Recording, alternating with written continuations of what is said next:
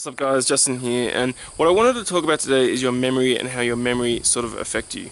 So basically every experience that you have in life really at some point is just going to end up as a memory. Every job you've had, every relationship you've been in, every holiday that you've been on, at some point it's just going to end up as some sort of weird sort of mental blur when you're sort of 85 and you're sitting on your porch with a cup of tea.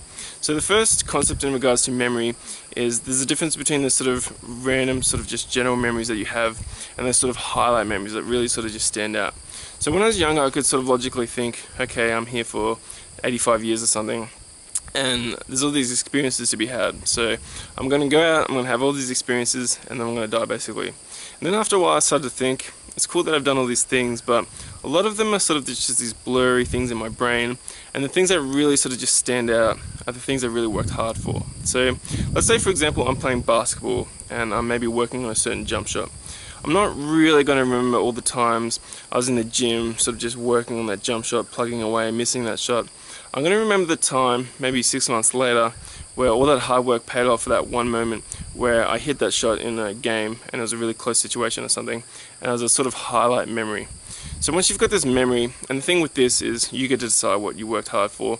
Maybe sort of working hard could be putting yourself in a situation where you can have a nice conversation with someone, or maybe working hard for you would be singing in front of 500 people or something. You get to decide what a highlight memory is for you. So once you've got this sort of memory, it's kind of like in Harry Potter when Harry has to sort of fight away these Dementors, which are basically these skeleton things which cause fear and despair, and the only way for Harry to sort of fight these things away is to use a spell where he has to think of the happiest sort of memory that he has and the best thing that's happened to him. So I thought this was a really cool metaphor, because if you worked hard to achieve something, you can sort of summon that memory whenever you need to as a way to sort of stay positive through those tough times in life. So the next concept in regards to memory is that it's very subjective and you're going to interpret your memories differently depending on how you feel. So let's say for example you're feeling really good, maybe you sort of, I don't know, aced a test or something. And if you're feeling really good at that point and you sort of remember something bad that happened to you, you might interpret the memory a little bit differently. You might sort of think, I'm glad I went through that, and maybe who I am today, I learned all these lessons from it.